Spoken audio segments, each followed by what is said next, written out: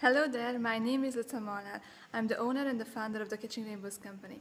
My company designs and sells phone cases and iPad cases around the world. So right now, we are in my company and our UV printer is right there in the back. It's working at the moment, as you can see.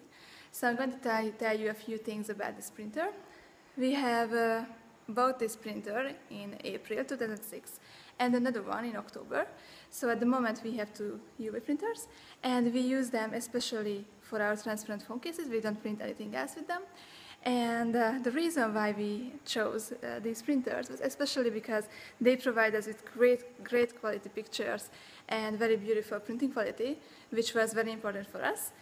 So as you can see, it has this beautiful UV lamp, UV light right now, which I personally really admire. I think it's just so pretty.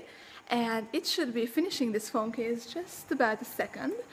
So until it finishes its work, I'm going to tell you a few more things about the printer. I think it's a very easy to use printer.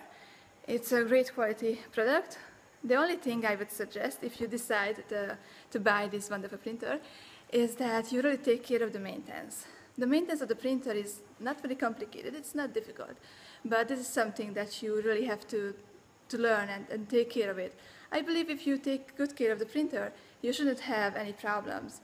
Also, the support system at the artis3000u company is really good. They are very helpful. If you need any help, they will be there for you. I think it's very important because sooner or later you will come across something that you will need help with.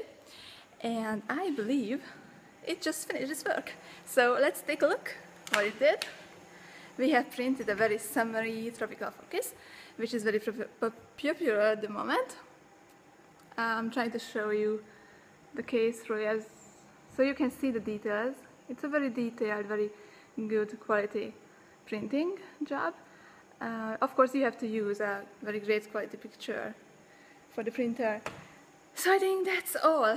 It's a good printer. We use it all the time, every day, of course, and we love it. So thank you for watching and have a lovely day.